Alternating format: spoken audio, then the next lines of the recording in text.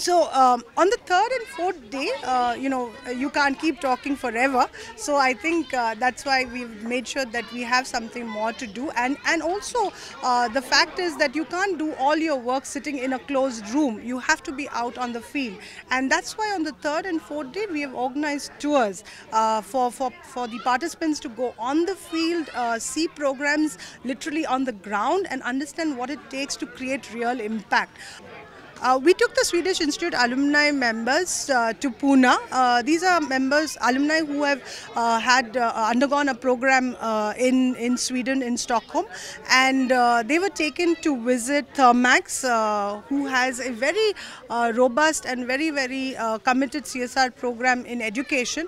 And it was simply amazing to see how those children, with what confidence and first generation English speakers, explaining to us exactly what is happening in the school, what were they doing, what they're learning. I mean, it was simply inspirational, and it is a true example of what is the kind of impact a CSR program can have if done right and done with a lot of commitment.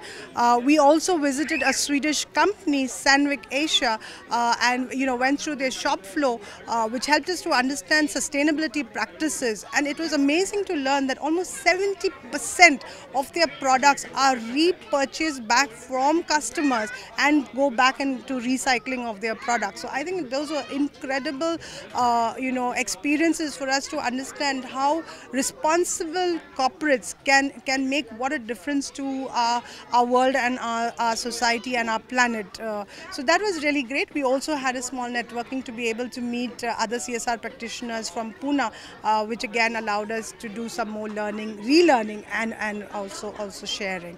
On the fourth day, we are in fact right here at the RA Mill colony, right in the heart of Bombay, and it will be shocking for many people to learn that there exist tribal villages in this place. People always think of tribal as remote, inaccessible, and very far off. The inaccessible part is still true even right here in RA, because they do not have access to electricity.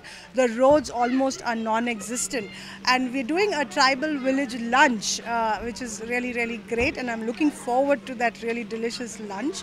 And we also did a tour right through where they showed us all the different flora and fauna and so many things. As I said, this is the Karvi flower, which we were truly blessed and lucky to see, because it blooms just once in 8 years. So it was a great experience, and we had these wonderful children talking to us about the environment, which again is an amazing thing, because that's something which more often than not children don't realize unless you really push them into understanding about the value of the environment. So this was a great 4 days, and I would wish everyone, firstly I would like to thank everyone who's participated at RISE 2016, but I would also welcome everyone who's not yet been a part of RISE to please do visit us on our website, Facebook, Twitter, etc.